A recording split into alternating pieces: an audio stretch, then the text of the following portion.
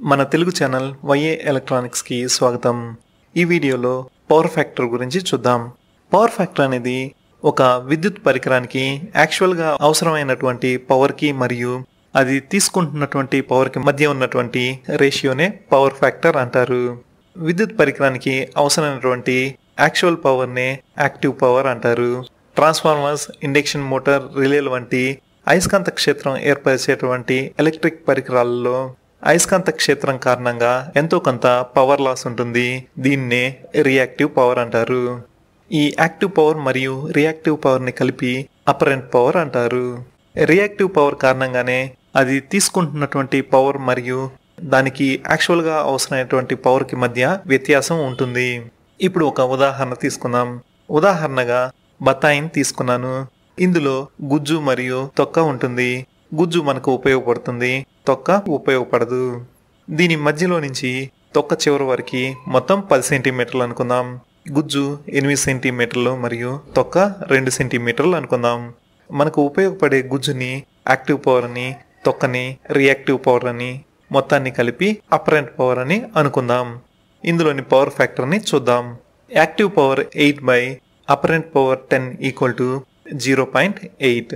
అదే ఈ బత్తాయిలో తొక్క లేదనుకుందాం.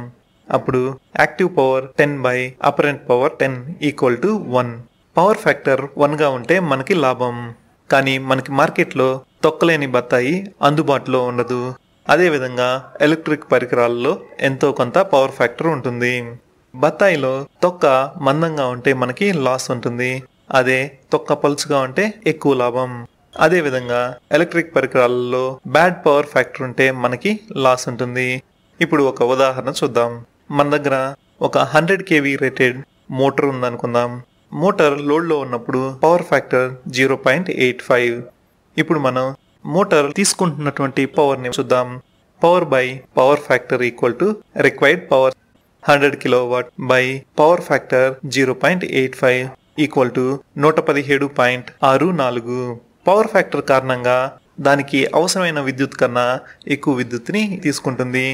ఎలక్ట్రిక్ పరికరాల్లో బ్యాడ్ పవర్ ఫ్యాక్టర్ ఉన్నప్పుడు అది ఎక్కువ విద్యుత్ని తీసుకుంటుంది. దాని కారణంగా పవర్ సప్లై చేసే వైర్లలో లోడ్ ఎక్కువ అవుతుంది. ఒక్కొక్కసారి షార్ట్ సర్క్యూట్ కూడా అవ్వవచ్చు. ఫ్యాక్టరీలతో పోల్చుకుంటే ఇంట్లో ఉపయోగించేటువంటి విద్యుత్ పరికరాలు మరియు విద్యుత్ చాలా తక్కువగా ఉంటుంది. అదే ఫ్యాక్టరీలలో చాలా ఎక్కువ మొత్తంలో విద్యుత్ పరికరాలని ఉపయోగిస్తాము మరియు ఎక్కువ పవర్ అవసరం అవుతుంది. బ్యాడ్ పవర్ ఫ్యాక్టర్ కారణంగా ఆ ఎలక్ట్రిక్ పరికరం యొక్క పర్ఫార్మెన్స్ తగ్గుతుంది. దాని మీద ఆధారపడి పనిచేసే ఇతర పరికరాల పర్ఫార్మెన్స్ కూడా తగ్గుతుంది. అదే ఫ్యాక్టరీలలో బ్యాడ్ పవర్ ఫ్యాక్టర్ ఉన్నటువంటి విద్యుత్ పరికరాలని కనిపెట్టి వాటిని రీప్లేస్ చేసినట్టయితే ఫ్యాక్టరీ యొక్క పర్ఫార్మెన్స్ పెరుగుతుంది మరియు పవర్ని ఆదా చేయవచ్చు.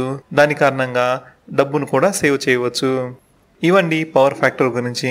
ఈ వీడియోపై మీ అభిప్రాయాన్ని కమెంట్ ద్వారా తెలియపరచండి. ఈ వీడియో నచ్చినట్టయితే లైక్ చేయండి, షేర్ చేయండి. ఇటువంటి మరిన్ని వీడియోస్ కోసం మన ఛానల్ని సబ్స్క్రైబ్ చేసుకోండి.